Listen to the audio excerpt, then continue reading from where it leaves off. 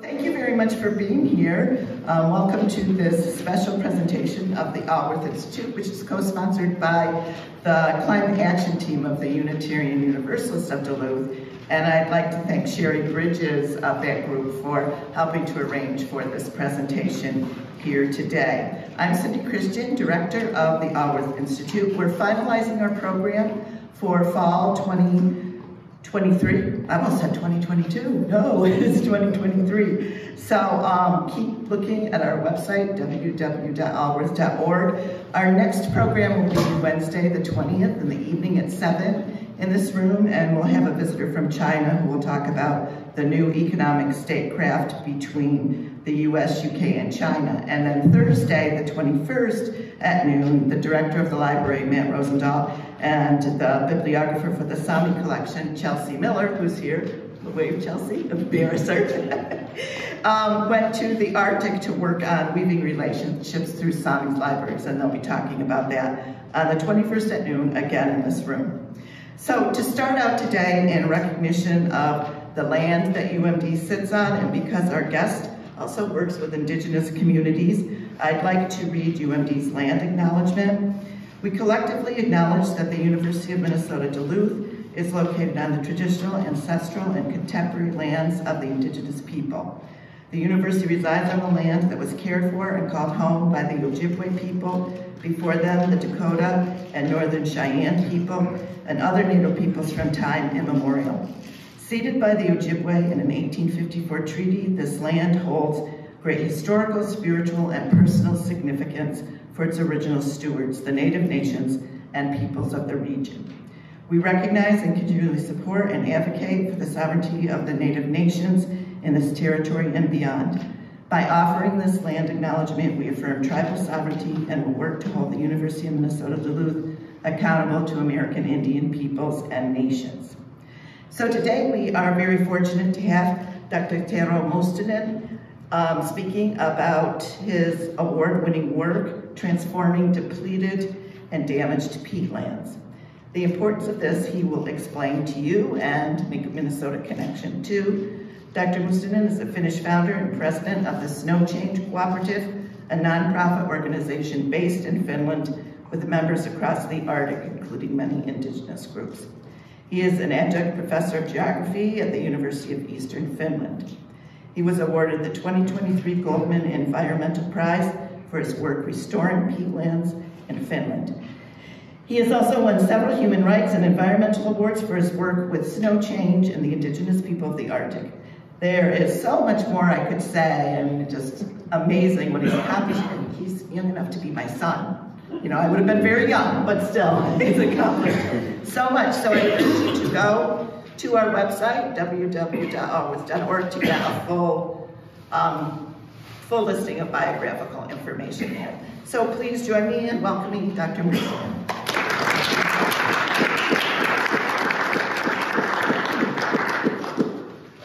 Thank you all, and thanks for coming at the start of the semester.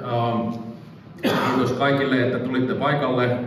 So there's a really strong connection between Finland and this place.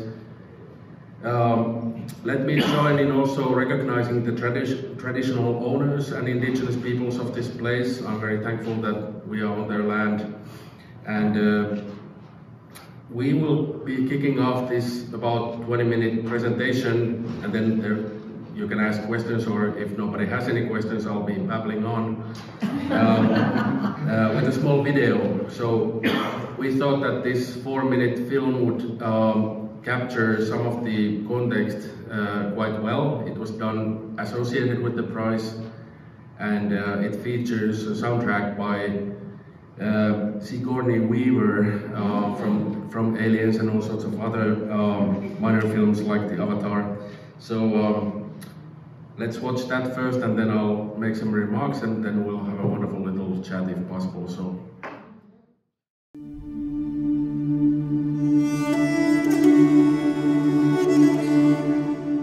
Finland is a land of snow and ice and interconnected lakes, rivers, and wetlands, known as peatlands. These boggy expanses of partially decomposed plant matter have been slowly building since the end of the last ice age, and they cover some 30% of Finland's surface area. Peatlands are not always the sexiest to look at, but in fact they are amazing. Like the Amazon, they are one of our best aids in the fight against climate change.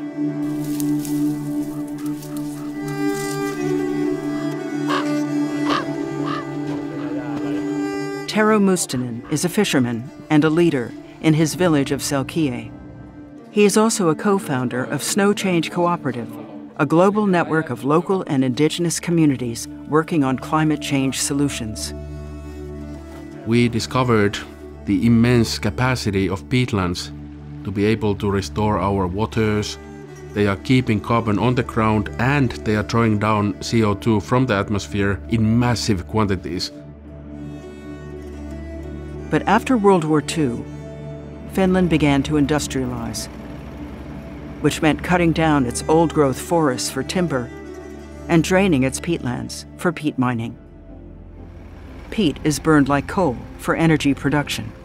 Now we have discovered that peat is more polluting than coal. It's not only the burning of the peat. When the peatlands are drained and no longer underwater, the peat disintegrates and releases all of its carbon directly to the atmosphere. The linen-soaked peatland near Tero's village of Selkie was drained and turned into a peat mine by the state energy company. I grew up seeing how peat mining destroyed our landscapes, and all of this biodiversity were lost. In 2010 and again in 2011, toxic runoff from the peat mining site caused a major fish die-off in the nearby waterways. The local people, many of them subsistence fishermen, were devastated. The pH level of the discharge was 2.77, which is comparable to battery acid, and that's why they killed all the fish and other life. I was the head of the community at that time. Here we were, facing this pollution event and a dead river. We had a choice. Do we let it go or fight it? Fight is what Tero and his community did, ultimately forcing the energy company to close the site and provide initial financing to restore the peatland. And what we are seeing here is a transformation of a place where it was devoid of life, bursting back into life. In 2017, with the restoration of Linenso as inspiration, Tero and Snowchange launched a major rewilding program in Finland. By purchasing degraded peatlands, they could begin returning them to their wild state. We are seeing the largest rewilding and restoration campaign ever in Finnish history because of this place. Traditional knowledge guides a lot of the work that we do in restoration and rewilding. Traditional knowledge of the Finnish villages and indigenous knowledge of the Sámi. Traditional knowledge is paired with the latest science, and the restoration begins. The first step is to bring water back to the landscape. By raising the waters, there are immediate benefits. We are able to stop soil-based carbon release and emissions on day one. Since Snowchange's first land purchase, Tero has led the restoration of 70 peatlands throughout Finland, almost 130,000 acres. We have been able to demonstrate a big climate solution that will help the whole planet. And it has become a symbol for great hope for many people. I'm filled with reverence for how powerful the comeback can be if we are making it possible for nature to guide the work. For outstanding environmental achievement for Europe, the 2023 Goldman Environmental Prize is awarded to Tero Mustonen, Selkie, Finland. The densely populated Los Angeles region is the largest urban oil field. That's not about me. Turn it off. Yep. There we go. Well, thank you. That was a small 4 minutes of propaganda for what I will say to you.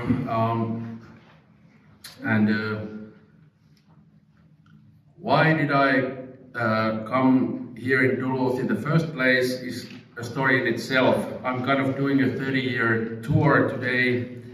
I landed here for the very first time in 1994, and I had been just accepted up in Ely to the Scout Base International Guiding Program, and that's why some of you with some experience may remember people like Sherry Bridges or Sandy Bridges. We were known as the Charlie Guides. So there's a Scout base for canoeing on Moose Lake up in Ely in the Boundary Waters, and it had a very famous director called Sandy Bridges, and he was a visionary in the sense that he always felt that this place will benefit from a Nordic connection and international scouting and exchanges. And when you are 17, I was actually 17 when I applied, and I don't know why Sandy accepted, but I had never been in an aeroplane. And I landed here and I was looking around like, what is this strange world of America where I have come to? And there was no internet at that time, so all of you students out there try to think about writing letters back home. It took 10 days for me to inform my family that I have landed safely. And then another 10 days for the letter to tell me, okay son, we are happy you landed safely. So who could have believed now that we are here in the future? Of course, I'm no longer 17 and it's 30 kilos later. But anyways, I made it. So this is kind of a wonderful 30-year anniversary engagement, and also the Scout Base, or those of you who know Northern Tier or Charles L. Summers Canoe Base, it just celebrated its 100th anniversary for operations, and unfortunately Sandy passed away in 1997, but Sherry is still here, and I'm very thankful to my so-called American mother who worked with this center to make you listen and suffer through my presentation for the next few minutes. So I'm here to try to talk about some of the work that we do regarding climate change, and maybe I can try to approach this in two levels. So I recently served in the IPCC. This is the United Nations body on climate change science called Intergovernmental Panel on Climate Change. And I was responsible for the Arctic chapter as well as the European chapter, and also coordinated a lot of the indigenous knowledge work in the panel. I'm a Finn myself, not Sami, but we work with the Sami, and the linguistic connection between the Finnish or the Suomi people and the Sámi people is a very distinct one. So Finns are not indigenous peoples, but as you saw in the video, a lot of our lifeways like the fishery or the hunting and others are very much boreal traditions, and then we work closely with the indigenous Sami, and I understood that you had been over there or our way this summer, so I'm happy that also the Sami connection exists here.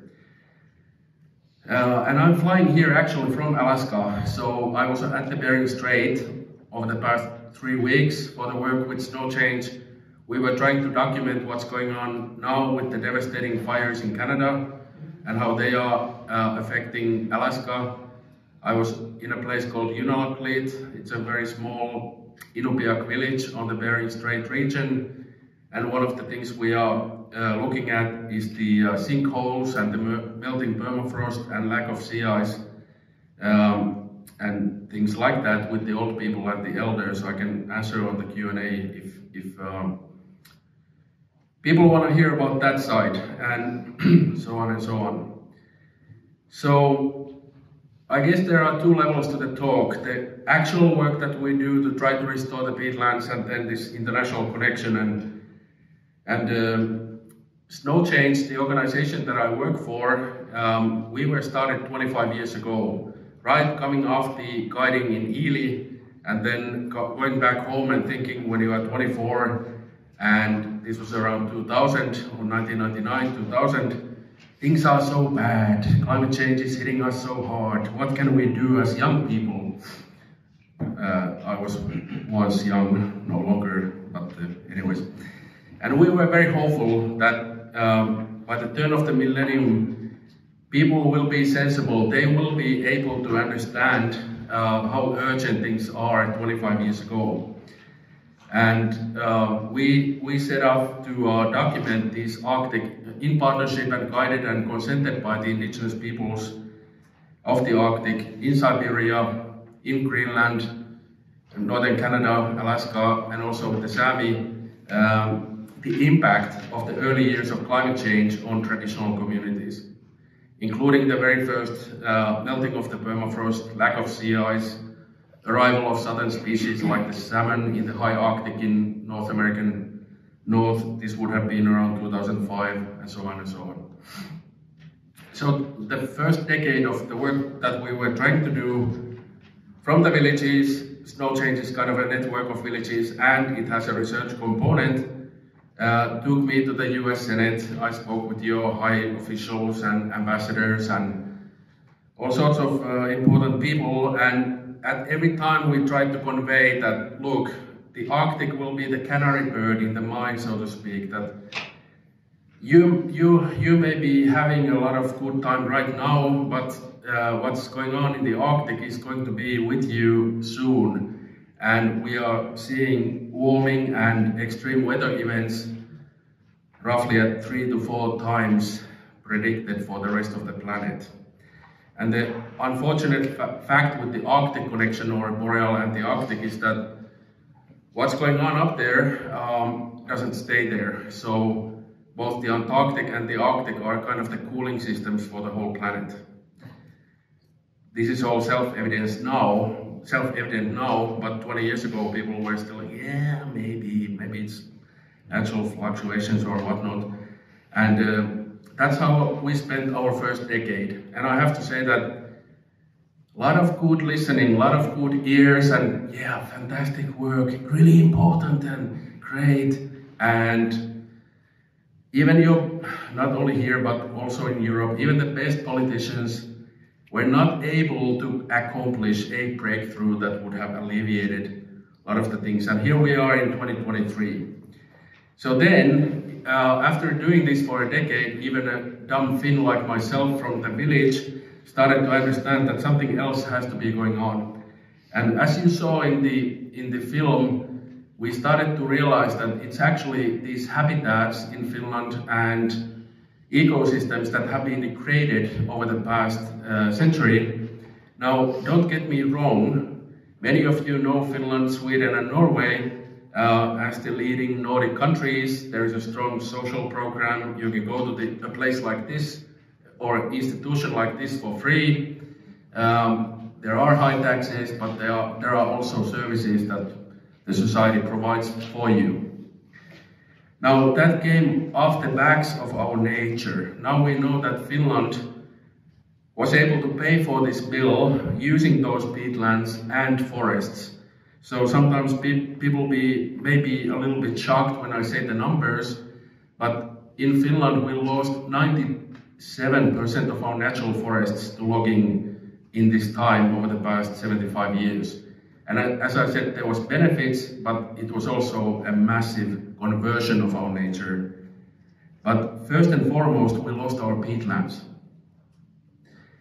And after this decade of informing and trying to put forward research on how bad the northern climate change might be, we decided in 2012 in Snowchange that why don't we do something? Why don't we try to do, based on the evidence and knowledge we have, something that matters on the carbon and climate file. And that's why we launched our very first, you would call it ecosystem restoration site, this Linnunsuo that you saw in the video. And it's about 400 acres. And when we started, it had been mined for about 25 years. And it was a moonscape. There was nothing there. Maybe 2 bird species, and it was a massive source of carbon, especially CO2. Every second it was leaching to the atmosphere as a degraded peatland in the order of 1 million kilograms a year CO2. So we started to realize that, and Linnunsuo, this site that you saw in the film, is only one of thousands across Finland that were affected. So we started to calculate, and even us from the villages could add up saying, okay, here's a site, here's a site, here's a site. And if they are releasing every second this massive CO2 carbon dioxide input, what can we do to try to transform or take some meaningful action to look into that? And the context for that is that these peatlands, maybe I should have introduced myself as Shrek from the swamp, that could have given a little bit more clarity, but these swamps, bogs, fens, peatlands, they are only 3% of world's geographical lands, but they contain up to 1/3 of the remaining soil-based carbon. Somebody, including myself, I stole it from a person, has called these the second lungs of the planet. People think about Amazonia and the rainforests, but these peatlands are very significant in when they are functioning. They can draw down CO2. Now they do breathe out methane. I can talk about that in the Q&A, but there's a dissipation point. So the benefits will outweigh the impact from another greenhouse gas, the methane, if they are functioning and we can restore them, and also this amount of post-ice age carbon in the soil can and has to stay there. We can't afford, especially now, anymore have any more releases. So we embarked on this pilot site, Linnunsuo, 400 acres. It went in terms of biodiversity. We are tracking the birds, for example, from 2 bird species to 215 bird species in 2 years. In terms of climate, we were able to stop all the site-specific carbon dioxide emissions through that rewetting. So you may have seen the drone footage where we rose the waters, and that of course restarts the peatland function. And then in terms of water quality, that river that was affected by the pollution from the peat mine used to be a trout river, brook trout. And you could go there and they would be jumping there and happily living their lives and being kind of a cultural indicator species, and all of them died. So then now, 10 years after, the trout are back and they are spawning on the river and it's all fine and dandy. And by looking at these indicators from this very first site on that 400 acres, we started to realize, much like here in Minnesota, that these northern peatlands on the boreal and temperate forests contain not all of the solution, but a massive solution in scale that we have to act on. So please remember, this is coming off the decade of meeting with a lot of politicians, with the high people and the VIPs and rock stars and whatnot, and everybody's saying, yeah, it's so important, it's fantastic work, but yeah, we can't do much change right now. So that's why we started to enable this, what we call landscape rewilding program. Based on the success of this pilot site and some of the other scientifically sound actions. And as you saw in the film, I'll try to give you here at the conclusion some of the context for Finland. So you saw that Finland came after war. We lost to the Soviet Union. We had to pay a lot of war reparations to Moscow. How funny is that in this horrible time right now? But anyways, and this kind of created the context of very heavy-handed decision-making in Finland, where the villages or the Sámi as indigenous peoples don't have any land rights. So I was leading my village also in a time when those mining or other extractive decisions were made without us having any say or any buffer or rights to consult or inform the use of natural resources. So now, by 2017, that's when we launched the landscape rewilding program, we knew that this might be very big. We had a couple of big good starting funders, the European Investment Bank and Rewilding Europe Foundation. It's a foundation in the Netherlands. But we knew that we have to come to the table and do this in a way that's completely new. It can't replicate nature conservation or use of natural resources of the past 100 years, because I think it's Gandhi and many other leaders who have said that you can't fix the problem with the same tools that created that problem.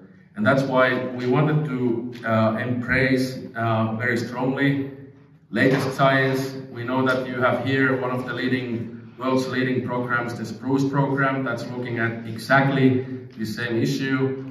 So we had a lot of scientists like myself and also the old people. So the fishermen, the indigenous Sámi, the herder, Osmo Seurujärvi, whom you saw there, and Paulina Fyodorov and many others. And we also wanted this to be mattering to the community. So every action we do on a peatland or a forest, river, doesn't matter what, has to create local employment. It has to respond in an orderly fashion to women's rights and employment. It has to be safe. It has to be supportive of staying in the villages so that there is not the continuous outflow into Helsinki, out-migration that's very visible, of course, today. And here we are 7 years later, and now it's up to 80 sites across Finland, including about 15 indigenous Sámi sites, and then about 65 Finnish village sites. And if you want the numbers, we are probably now in your acres approaching 180,000 acres of restored habitat. And we are the biggest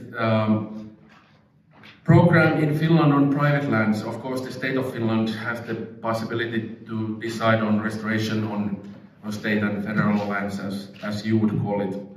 But we are the only one out there that's implementing full rights of the Sámi, inclusion of indigenous knowledge. Many people sometimes ask me what does it mean in practice? I can talk more about that in the Q&A, but I'll just say that many of the old people in the villages and the Sámi remember. So there's a knowledge of how things used to be before the destruction happened or the degradation of an ecosystem. So it's about memory, it's about special relationship with nature.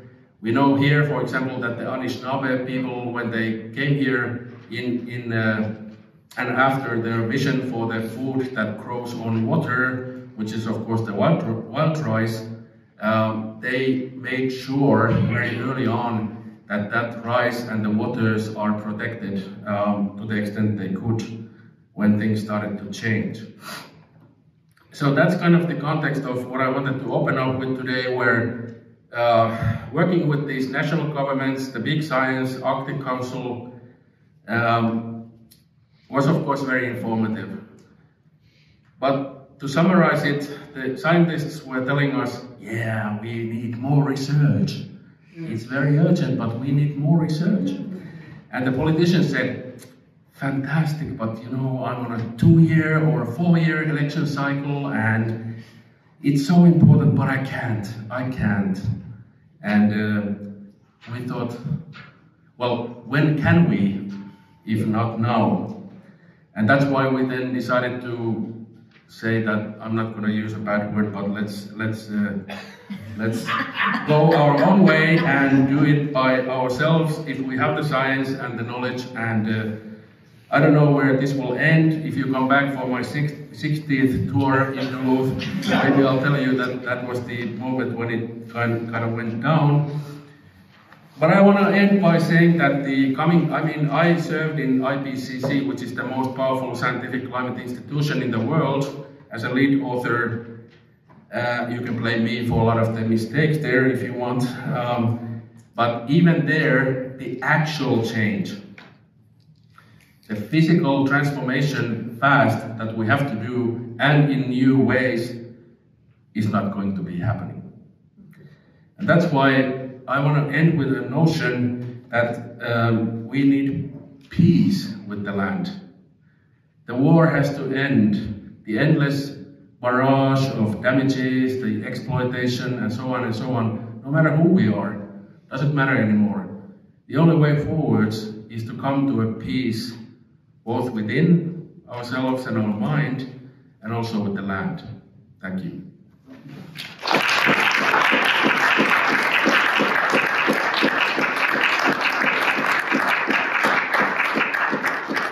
Thank you very much. And now we can have some questions, and I'm going to, I hope that this come up here, just so that people around the room can hear you when you ask the question. And also I want to add that Minnesota is the only state, in addition to Alaska, that has a large portion of peatlands. You will have different names for them, but they are the boggy expanses like Zim, just northwest of here, and you have a lot of potential here. And I'm very happy to talk about how the actual technical side goes, but I wanted to try to give you the context. So you can also ask about Minnesota. Yes, please. Yeah. Can people hear me? Yes. Yep. Okay, thank you. Thanks so much. That was excellent. Thank you for the work that you do, which is extraordinary. I did want to ask about a Minnesota issue, but connected to the work you're doing, which is the tension, at least in Minnesota, and you can tell me whether this was the case in Finland as well, that exists between those who are concerned about climate issues and want to protect or restore the land, and those whose employment derives from the extraction of resources on those lands. So, you know, in the Finnish case, I imagine the peat mining industry, there may have been local workers who were potentially upset with the work that you and others were trying to do. And I'm just hoping, because that is such a big issue here in Minnesota, if you could say something about that tension and how you negotiated that tension, overcame it to be able to succeed in your work. Yeah, that's a really good question, and I think the environmental movement makes also mistakes. They don't want to talk about it, but they often don't understand that in order to govern, in addition to raising critical issues, is a long haul and it's a marathon. So by raising a lot of issues like the climate or the biodiversity or whatnot, that's extremely valuable work, but it doesn't respond to your question. How do the people and the economy function in that new future that wants to happen, that may happen? And the program that we are trying to put in place is all about governance. So one of the things I didn't tell you is that we are actually buying also lots of land, as well as operating on land concessions. So in order to get to that almost 200,000 acres, we have had to sometimes physically buy land. It's not a great thing to do, I will tell you, but that's sometimes the only way, to make sure that we have a good start. And then come the critics. Are you only going to be preserving it, or will it not function or produce, or how does forestry, for example, look like in the future? We have tried to hire in every village and every place sometimes the same operators on diggers and tractors and so on and so on that opened up those peat mines. And there's a number of so one of the things we have been trying to put forward is, at least on the short term, direct financial benefits into those remote villages in Finland, where in some ways the digger doesn't care what he's doing, and in this case they become our heroes because they know the land, and they sometimes even opened up those peat mines in the 1970s, and now we have Jari Perälä, for example, who is putting them or restoring the same site where he worked in 1973. As long as the financial incentive and employment is there. So the program has been a very powerful way of bringing jobs on the short term to the villages, and also in those sectors that are not usually touched by the environmental movement, which is the operators and so on and so on. The other side of the coin is that we have also tried to think what are the ways to bring jobs and, as I said, security and female jobs and so on, to make sure that the gender rights are also respected. And we have a program on river guardians and some of these sites as ranger programs. So we know that there's a lot of interest now in the north. Think about Ely and how many people are going through the outfitters every year, especially after COVID, I was told. So the future may be partly, at least in the service sector. And by restoring these habitats and by narrating in a good and concise and meaningful way the story, the comeback, the biodiversity, birds, for example, we are able to create jobs that are long-term.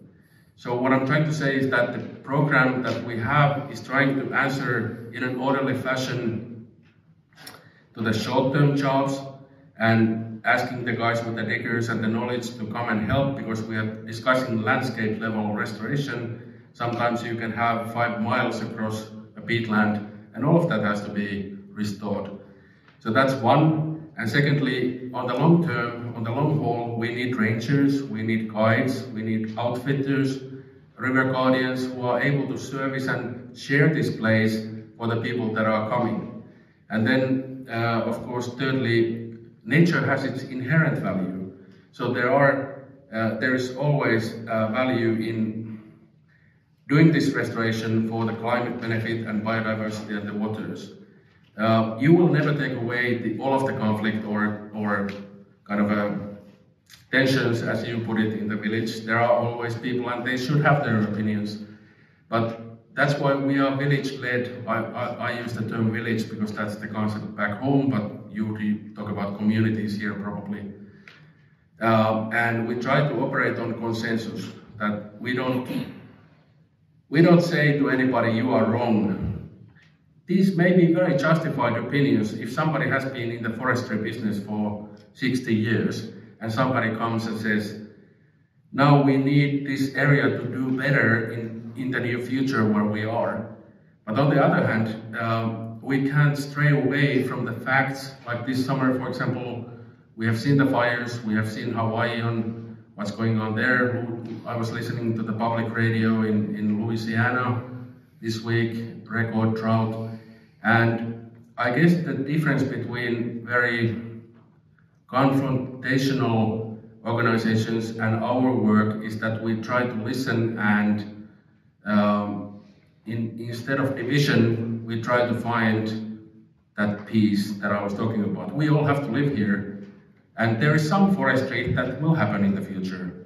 So some of the environmentalists will want to conserve everything. That will not happen in places like Finland. So we have to just do it smarter. We have to save biodiverse forests, restore peatlands and so on. But it's no longer one or the other. It's a chess game, and you move different pieces, and then you listen and drink lots of coffee with hundreds of people. And I have found out, to conclude, my wife says I ramble too much, so I'll end here, but I'll just say that even the hardest critics, the man who owns the forest or woman who's really angry about all the environmentalists and so on, once you actually sit down with them on their terms and you discuss, you present what you do, let's modify our plan based on your wishes, and let's work together. Why not?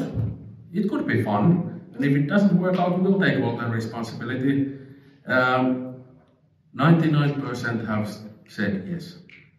So actually, the grievance, in my mind, in Finland, I don't want to talk about this country because I don't know about your case, but it's created. Most of those talks, one-on-one, and having that cup of coffee or tea will solve. Enough that we come to a place where we talk to each other, we'll listen, and then decide. And that's a powerful force. But for some reason, we are living in a time, and this wasn't the case when I was here in 1994, this was kind of the beacon for us, that it's very angry. But I'm not 100% convinced that anger is genuine. It's also propagated by many people and in Finland. And this division is being fueled by all sorts of forces, and I don't have any political affiliation. I live in a small village, and I fish commercially, so I could be any way up, down, left or right, doesn't matter, even in the center. And I just find it very sad that we can't reach out and listen to each other, who we are, and respect that. We don't have to agree on all points, but what we are 110% certain of is that there won't be a village if we don't start to work together because of these drivers that are in place. Thank you for a very good question. Please. Other questions? I'll promise to be more concise, but this was a big issue. So. Is there any concern that the ascension to NATO and the conflict, of course, in Ukraine will result in a militarization of any of these areas? Very good question. Not all of you may have known, but Finland joined NATO, and before the Russo-Ukrainian War of February 2022, let's say 23rd of February, I was against NATO. The polling was around 18% for NATO and 82% against it.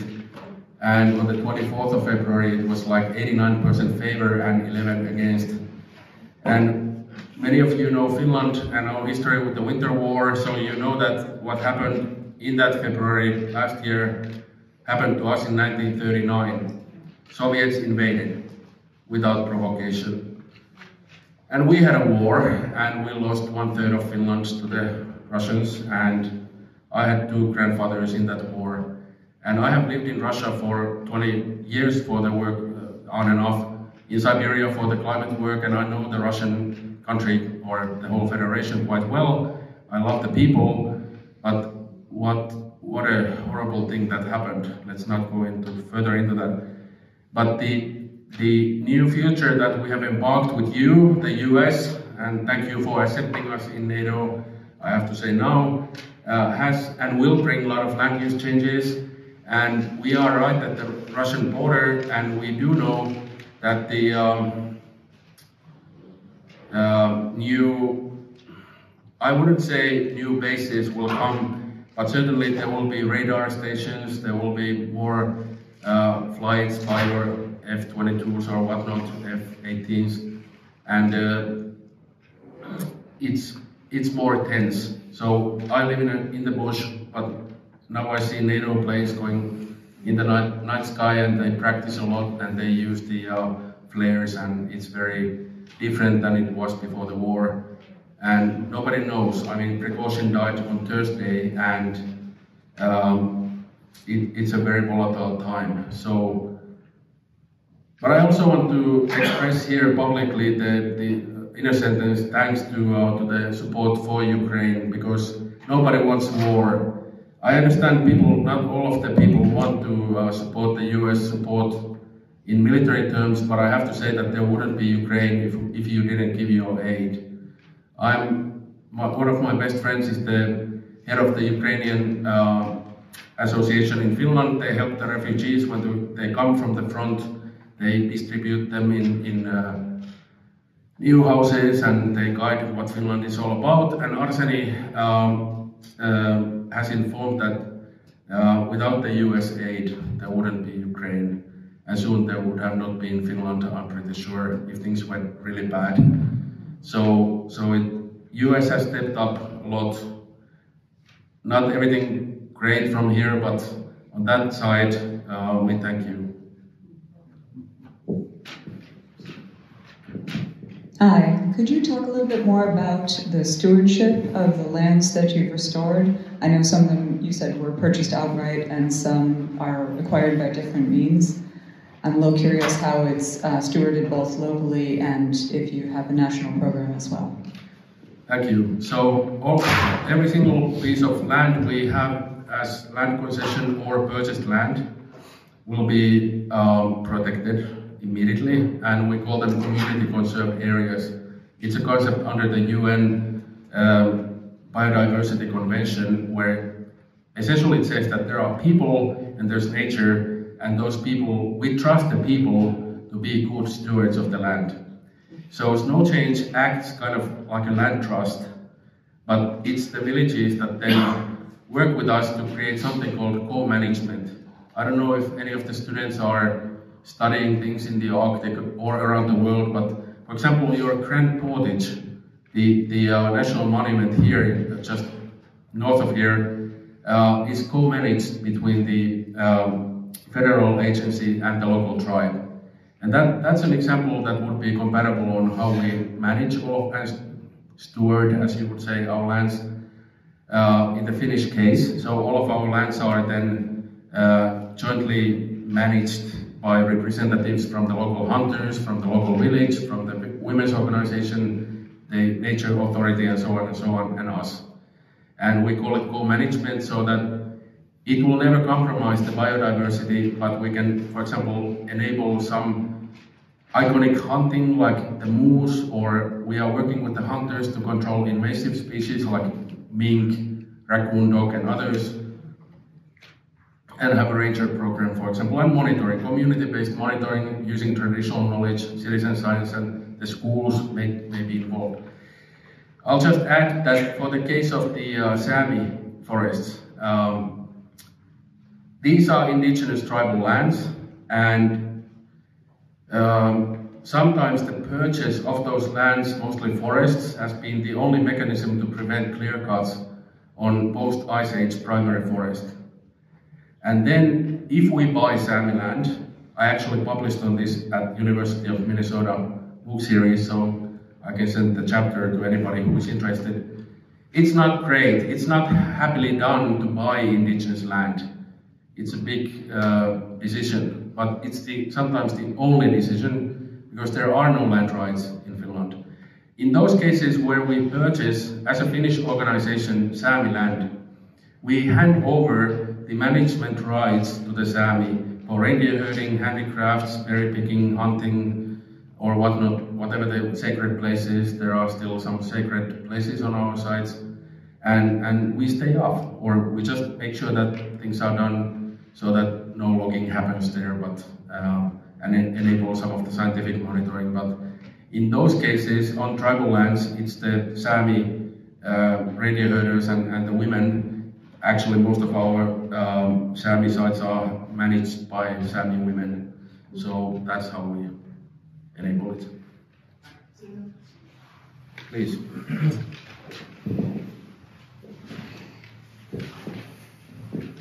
Hello. Hello. You mentioned the carbon dioxide and the methane, and how the peat handles it, and said you'd expand on it if anybody wanted it. So could I hear some more about that? Yeah, so this will be a 7-hour lecture. That's okay. Well, I'll give you the 1-minute version. Let's go back quickly to the numbers. So, out of everything we have left in 2023, 1/3, it's estimated that 1/3 of world's remaining soil-based carbon is in the peatlands. And most of those peatlands are in the boreal here in Minnesota. You have hundreds of thousands of acres that you could work on to do this. But most of them are in Canada, Alaska, and Finland, and Russia. Those are the big four. And when the peatland functions as it's supposed to be under normal conditions, it's like the lungs. It's drawing in CO2, and that's the good stuff. And unlike the Amazonia, it's breathing out methane, which is another greenhouse gas, but it's a natural exchange. We can't do anything about it. Methane is a potent greenhouse gas, but it's part of the natural carbon cycle.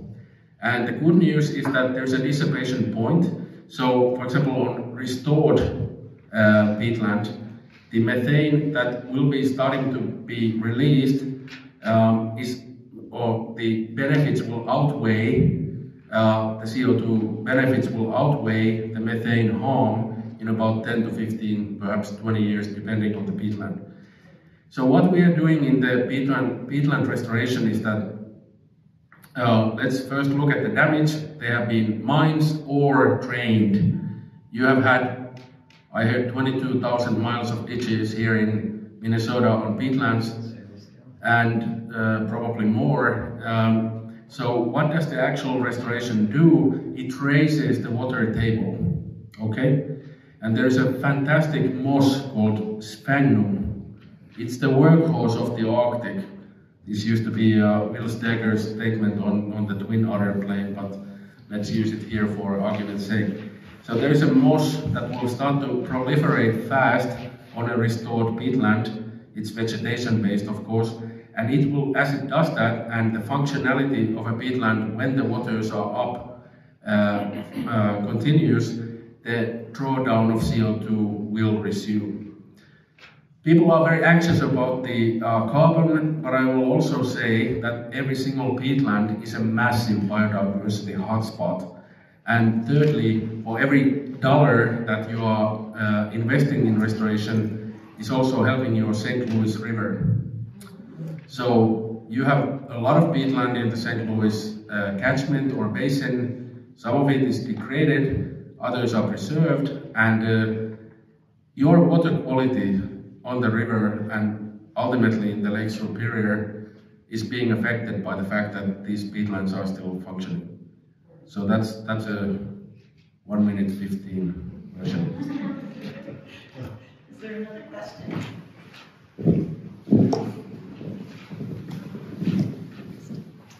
Well, thank you, and I'll stand up and face people. I think this was an awesome presentation, Dr. Mustonen, so thank you. Thank you. I looked into this a little bit this morning before I came, and my wife Lucy will tell you that I rattle too, but for those that don't know, we have an incredible project in northern Minnesota called the Spruce Project. Anybody here been to it? Yeah, and it's $50 million sunk into a peatland in the middle of nowhere. It's incredible. You can send it to us too. Pardon me? You can send it to us too if you have 50 minutes. Yeah, I know. So for those that want to know more about it, there was a half-hour special created on public television out of Lakeland, Minnesota. Lakeland Public Television, and it's called the Spruce Project. I check it out. It's a very good program. And the reason I was referring to that was that I know that there was legislation this year introduced in the state legislature to try to help protect our peatlands. It made it through the House. It didn't get into this, or it didn't get through the Senate. And I don't know why it didn't get through the Senate, but I would just encourage people to contact the legislators and talk to them about it if you have concerns, because I do think that it is a viable issue. And for all the reasons that you spoke about, this is something that we can do locally to try to change the future. Maybe not on a scale like you are, but hopefully to do something useful. I can just read to you that Sierra Club proposed a lowland carbon and habitat reserve, which would protect habitat and keep carbon sequestered in high priority state-owned lowland conifer forests and peatlands, ecosystems which are rare across the world. And they did not get it to pass through the conference committee, but they did get $500,000 for a study on the benefits of protecting these lands, which will be conducted by the University of Minnesota. So that is that. And I'll finish by asking, the economics are always the important, or the underlying most difficult part of this. And I was curious if you found a way to monetize the carbon sequestration of your peatlands to help drive the effort forward. So thank you for letting me share that. Well, thank you for a very timely conversation, and let me start by saying that if Minnesota doesn't get it right, what other state will? Yeah. So this is the homework for you that I want to leave you with, that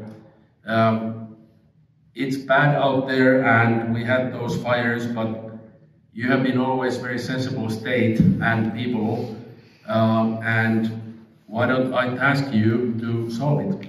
So you are here in the US and you have a voice, and that's a really good example of the Spruce study and your own state actions and all the things to come. So I sometimes, when people talk about the US back home, I try to say that I went to Minnesota and that was the most sensible place I have ever been in North America. So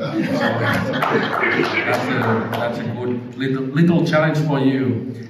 But in order to talk about the carbon sequestration and financing, maybe 5 to 7 years ago, there was a lot of early promise with carbon credits. So there was a notion that it can be a market-driven, and there are some credits that have functioned. So the idea is that if you are naughty, if you are polluting as a business, you might be able to buy credits to alleviate some of the trouble in good projects that are certified. On peatlands, the problem is certification. We have found out that the per acre, let's call it yield, or the CO2 benefit, requires substantial monitoring. And it's really, really hard on boreal peatlands. I'm not talking about all of world's peatlands, but here on temperate and boreal peatlands, the vegetation may be very diverse, and it is, if you want to be honest, and we here in Minnesota want to be very honest, of course, it's very hard to certify in scale. So then we have seen that the carbon credit market is not really moving, and I have real doubts that it will not move. So that's why the financial yield, probably I would put a lot of my eggs into the, like we are financed all by charities and donor organizations because we as an organization have this ethic for the indigenous communities and having inherent value in nature, so we don't have to make money out of it, even though we of course create employment opportunities as we go along. I would just say that tourism is one of the big things. Maybe we could calculate the water quality. That's one aspect. How much purification of water happens in a peatland, that's something we could quantify as a benefit, and it would have value as opposed to using that land for economic services. And gently we might outline something on the carbon file, but I don't want to say it's a big win. And I would like to think that in some ways this is also financially a responsibility to the government, because they have enabled those lands to be utilized for certain purposes and benefits in the past, and now we know, based on these studies and whatnot, that this is a big solution. So in some ways the public money might be playing a role, and it doesn't always have to be all private money that solves the case. The difficulty or the nexus that you have to solve here, and I'll ask you to do this, is that on county lands, the county, for example St. Louis, will be expecting a financial yield from the lands they own, and they own a large portion of peatlands around the river and the whole basin, all the way to Hibbing, where a certain musician was born and something. So change that. Can you go to the county and the politicians here and argue that, look, it's not going to be always financial yield, it can be these benefit yields from these peatlands, and if the county can change their mandate on those peatlands that they own, my God, that's a big window for you, because that would enable a lot of sequestration, a lot of water quality, biodiversity, well-meant tourism and other non-harmful uses of the land to start to further generate incomes in the villages and in the area. And I would go maybe quickly down that pathway where the action on the county lands could unlock a lot of potential for